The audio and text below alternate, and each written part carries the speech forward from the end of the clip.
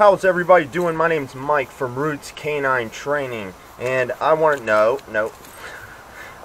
talk about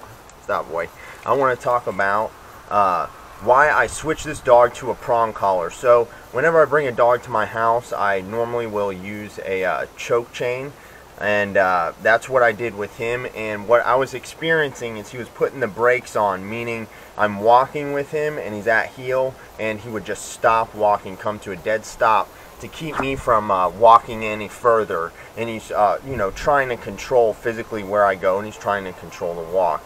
And of course they can't do that. So I would just put pressure on the leash, and he would come with me after that. They kind of freeze, and I would get him to unfreeze, but he would keep freezing up and putting the brakes on after that. So I switched him to a prong collar, and what that did is it gives us a little bit more of an advantage to get him to move. And the reason is the prongs on there act as teeth.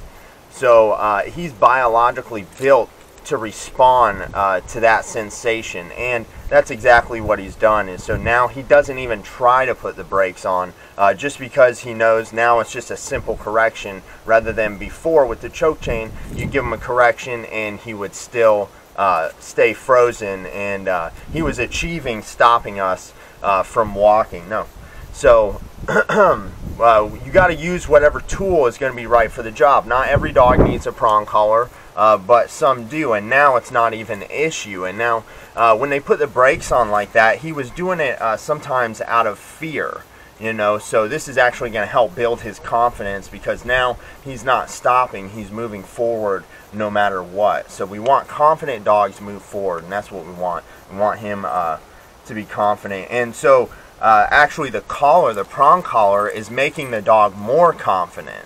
So that's a good thing. So remember, you want to think of the tools as they're a positive thing. They're doing something good for the dog. And in this case, a prong collar is very necessary for this dog. It makes his life easier, and the owner's life will be easier. That way he's not freezing up, and you're not having to correct him, because what was happening is I'm correcting him when he's freezing up, and if he's not moving after one correction, then we really need to use something that is more effective. So that's why I switched him to a prong collar. And if anybody out there has dogs that are freezing up, a prong may be a good choice for you. And the key with the prong collar too is that, like as you see right now, the dog's laying down, the prong is loose. Now it's only if he started chewing on something or did something he's not supposed to that there would be tension, that he would feel tightness on the prong. So the prong used properly is always loose, except for when there is a correction that is needed.